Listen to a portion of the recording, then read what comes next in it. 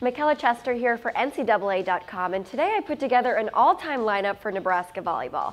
Nebraska has won 5 national championships and 2 in the last 4 years. Now, I know there are a lot of unbelievable players that have gone through Nebraska, so some might disagree with me on this, but I could only pick 7 players, so here we go.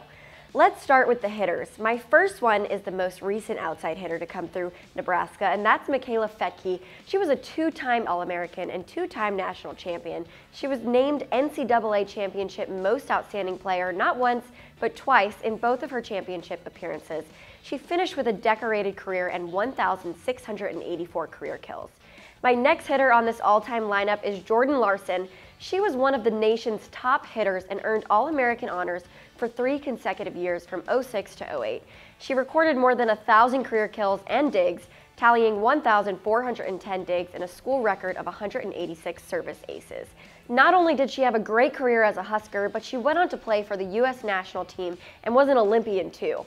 My last hitter on the right side was a no-brainer for this all-time Nebraska lineup, Sarah Pavin. She was a 4-time AVCA first-team All-American. Not just 4-time All-American, first-team All-American. And she holds just a few records for Nebraska. Pavin is the all-time kills leader at Nebraska with 2,008 career kills. She also leads all-time in careers per set with 4.56, single-season kills per set with 5.10, and single-season kills with 586. Just a few, right? Moving on to my middle blockers, first we have Melissa Elmer. She was one of the nation's most feared blockers during her time. I don't blame anyone for that. I would be terrified. Elmer was a 3-time All-American. She led the nation in blocks for 2 consecutive seasons. That is difficult to do. She still holds the all-time record for single-season blocks per set with 2.17 and career blocks per set in rally scoring. My next blocker is Allison Weston. Amber Holquist was a close second, but I had to go with Weston, who's one of the best volleyball players in NCAA history.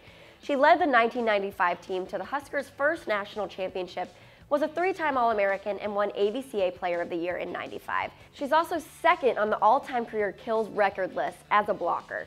So she might have a black and white headshot, but I would love to see her swinging it from the middle on the current Nebraska team. At setter, I have Graciela Sapiro. Kelly Hunter was a close second for this spot, but Sapiro kind of redefined the setter position for her all-around skills, not just assists. She won AVCA Player of the Year honors in 2000 as a setter. Anyone else impressed by that? Lastly, at libero, Justine Wongerantes. She played more recently and was an All-American in 2015 and 16. She's also the all-time career digs leader at Nebraska with 1,890. She was Big Ten Defensive Player of the Year for 2 straight seasons after leading the Huskers' backcourt defense with 4.23 digs per set. So that finalizes my all-time Nebraska lineup, and if you ask me, that team would win a lot of championships, no doubt. But the current Nebraska team has some big matchups coming up too, so follow along with all of that on NCAA.com and NCAA Volleyball Social.